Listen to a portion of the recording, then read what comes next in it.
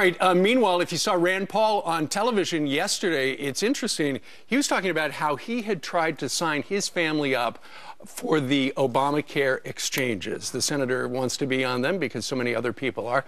Extraordinarily, because he's from Kentucky, turns out the state pretty much automatically enrolled his son in Medicaid.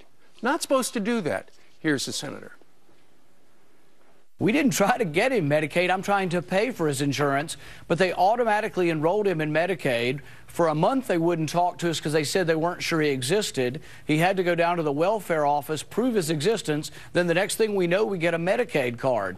So really, most of the people in Kentucky are automatically being enrolled in Medicaid. I'm trying to pay for insurance and can't pay for it. And I'm uncertain now whether I'm enrolled in D.C. and or Kentucky. And it's a mess.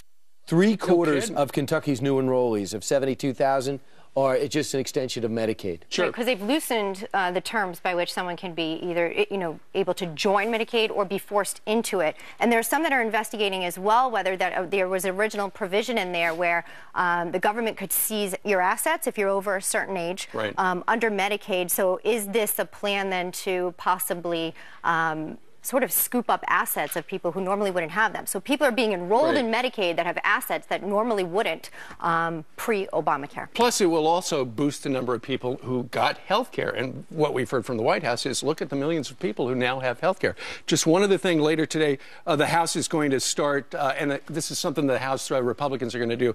They're going to vote on a bill to safeguard this week against security breaches with Obamacare. Because of that, the Centers for Medicare and Medicaid Services came out yesterday with a statement that said, so far, best as we know, nobody's actually broken the system. Nonetheless, that's the drum that the Republicans are going to be beating going forward. We're going to keep you posted on all of those things. In the meantime, good